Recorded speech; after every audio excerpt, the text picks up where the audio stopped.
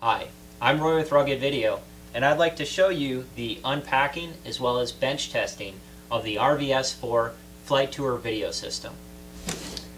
Like all our systems, this comes with a complete documentation packet which includes the installation, operation, technical supplement, as well as a quick reference guide. In addition to that, you also have a complete wiring diagram for your unique system, as well as a packing list. Let's get started. Just got done unpacking the system, and we have a lot of components. So to sort through it, you're going to need your packing list. This is included with every system and includes every single item that should be included in the box. We checked it before the system went out, and now it's your turn. So you go through item by item, make sure everything that was supposed to be included was included in the package. Just in case something's missing, you can go ahead and let us know. We make sure to get that out to you.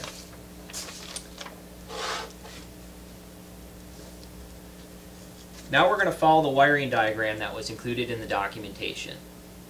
Once everything's connected, we'll go ahead and follow the bench test, which is found in the technical supplement, a few pages back. Let's get started. The system here has 4 cameras, 2 of our HD29 interior cameras, as well as a couple of bullet cameras. Those can be mounted outside the aircraft. We have all the extension cables we need, a benchtop power supply, all the accessories we need, as well as a cable to connect it to aircraft power, which we're not going to use now for the bench test. So to start out, we'll just go ahead and power the system from the wall power supply. The nice thing about it is everything's powered with one single power connection. This unit right here regulates power and sends it to the cameras, as well as any accessories that need power. Go ahead and plug in media. Now you'll notice on the front there's an SD and a USB position. We'll just flip it to SD for convenience. Sorry, USB. And we're going to go ahead and connect our cameras. All our cameras use the Tefsel cabling, which you'll see here, as well as an RG-179 cable using BNC connectors for the HD video.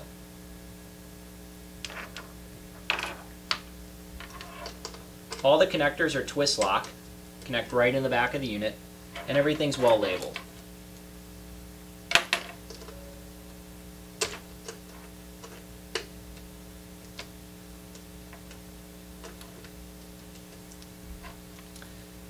Now the HD29 cameras have a black connector in the back that you can plug in, and you use 2 twist lock. You can tighten those with your thumb, or you can use a flathead screwdriver. Use a flathead, just be sure not to tighten them too tight, otherwise you can break the screws. Make sure we have a solid connection.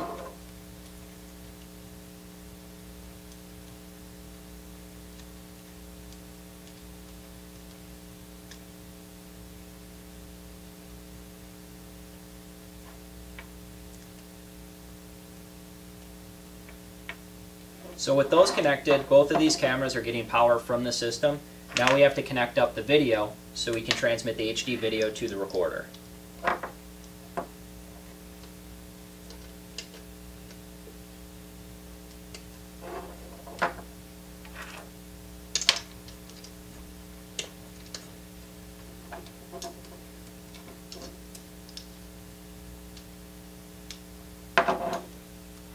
Alright, so those cameras are connected. Now we're going to connect up our bullet cameras. Same way with the HD29s, these have a separate cable for power as well as the HD video. A little bit different about these cameras, they have a pigtail. And then on that pigtail you're going to find 3 connectors. On this one you have the silver connector, which is for power, the yellow connector for HD video, and then a white connector which can be used for optional settings. There's also a control knob on this unit so you can access the on-screen menu for the camera and change the individual camera settings. Go ahead and plug these in.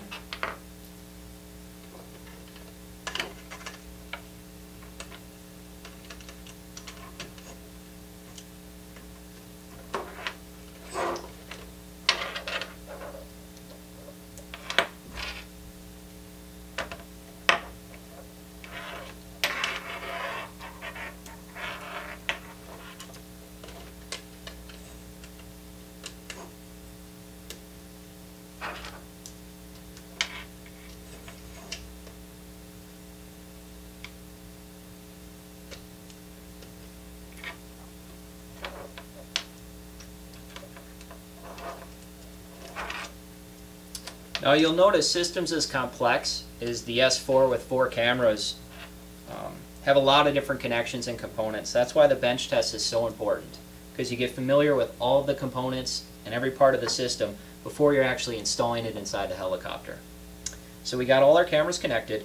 Now we're just going to check and make sure that all of them have a valid video signal.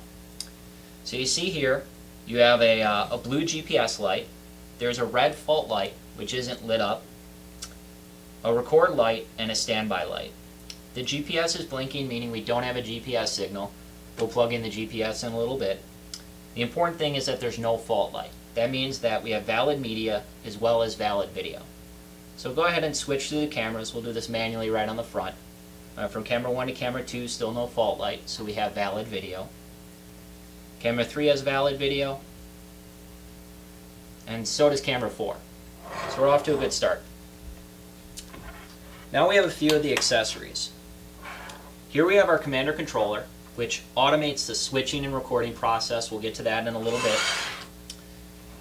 We have a record stop start switch, which gives a pilot manual control over the system without being near the unit. The GPS that I mentioned earlier, as well as an audio cable.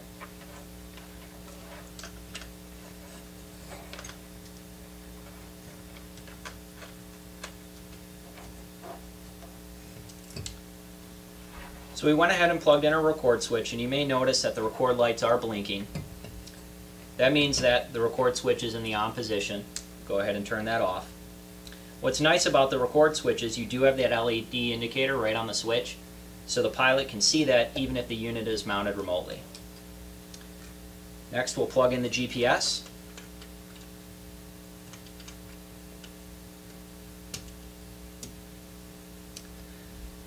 Now the GPS just plugs into the back. This is an antenna receiver. You'll notice that the blue light is going to keep blinking even though I plugged in the GPS. That's one of the settings on the unit, and that's because this unit is set up for the commander controller. You can actually go in and change the GPS setting to a different baud rate, which would allow the antenna to be plugged in directly, but we'll use the GPS on the commander in a little bit.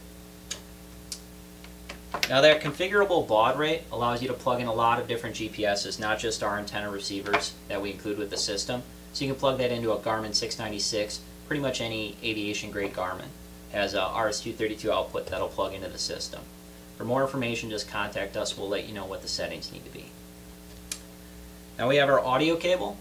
Unfortunately, we have no way to test that on the bench here. If you do have a way to test it in your shop, great. You can go ahead and plug that in.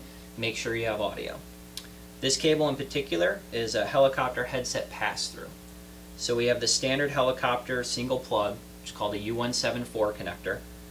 Plug this into the audio panel, plug your headset in the other end, and then we have one of our silver connectors on this end that can plug into the system itself.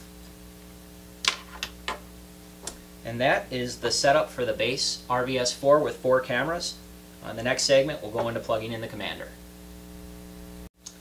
Now we're going to plug in the commander. The commander controller is based on GPS. So we have a GPS input here that we'll go ahead and connect. Standard antenna receiver. We include a system or an antenna with a package. You can include any GPS you want. That'll plug right in. And based on GPS, what this system does is control audio. It can play soundtracks, narrations on the video. It can overlay text, control the recording, when you're recording, when you're not, camera switching, as well as take snapshots. Basically automates the entire video capture process to create an edited video while in flight without any control or input by the pilot. Good thing about this is the pilot still has control over the system if they want. They can choose exactly what camera they want. When they're recording, they can also trigger snapshots. Go ahead and plug this in. Here we're going to plug in the audio portion. That's just a straight pass-through cable between the commander controller and the unit itself. You may have noticed there I switched plugs. The good thing about the system is you can switch cables. There's no polarity. They just go in either direction. So there we plugged in our audio. Go ahead and plug in. This will control our camera switching. And lastly, we have the multi-link. This is where the commander controller is going to get its power from. going to send its GPS data and control the system.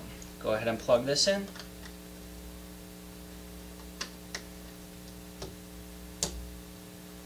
Alright. So there's a green light on the unit. You'll notice it was blinking slow for a second. It was acquiring a GPS signal. It's blinking fast. It means that the SD card isn't loaded. The SD card is going to contain all the files you need that configures the GPS path and how it's going to be automated. You'll notice you have a couple knobs here. One is to control the audio for the unit itself. That's your soundtracks and narrations. The other is for your external input. So it mixes these two signals. Here we have a headset cable which you can plug in. And that'll mix headset audio along with those pre-recorded narrations and soundtracks. So the system's all set, and then you should notice the system is switching between cameras. This one is configured on a 5-second timer as a default. Based on GPS, you can set different waypoints in different areas that you want to record, let's say between 3 cameras or 2 cameras or all 4. That's configurable throughout the entire flight. It also uses directions, so let's say you're flying a coastal tour. As you're flying up the coast, it might only get the left cameras. When you're flying down the coast, it may only get the right. And that's something you can set up in the system. As I said before, this can also control recording. The system is not set up to record, but you'll also notice here this blue light. As I mentioned before, the GPS was actually configured for the commander controller, and we see that it is getting valid GPS data from the commander.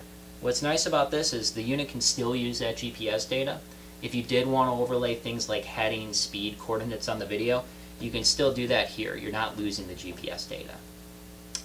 So for more information on the system, feel free to contact a sales rep. You can email us online or give us a call. Thank you.